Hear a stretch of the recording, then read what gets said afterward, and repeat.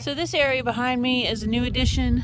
I let the chickens in here all winter long, and throughout the fall and the winter I put together these raised garden beds, and I filled them with manure and soil from Christopher's construction site, and it has a few fawns, dead fawns that were too ripe to butcher, are buried in there. There's something dead buried in every one of them.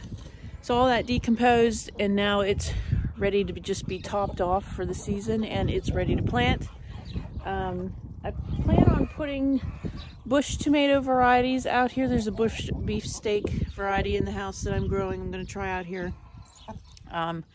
All like the brassica families that I'm going to try to grow are going to be out here because it gets more shade throughout the morning hours and stays cooler longer.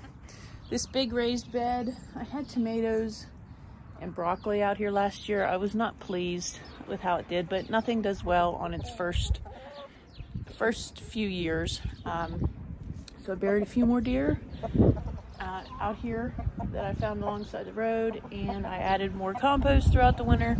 I have already buried some red potatoes out here, and on the other side I will do corn. I don't eat a lot of corn, so we'll see how the corn and potatoes do out here instead of in the main garden. Carrots will be out here, maybe some bush beans depending on how much room I have left, but now it is all completely blocked off from the chickens. They can't get in there, and I put some Kentucky bluegrass seed down here just to see if it would grow, and if it doesn't, I will put another raised bed in here, or I will till it and just plant directly in the ground. I don't know yet. So yeah, that's kind of the... Hey! What are you doing? Am I moving too fast for you? Coming after me? Lucky for you, I've got my boots on, and you can't flog very well.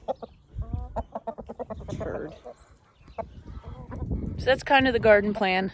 So I'll have more updates on that as the season goes on.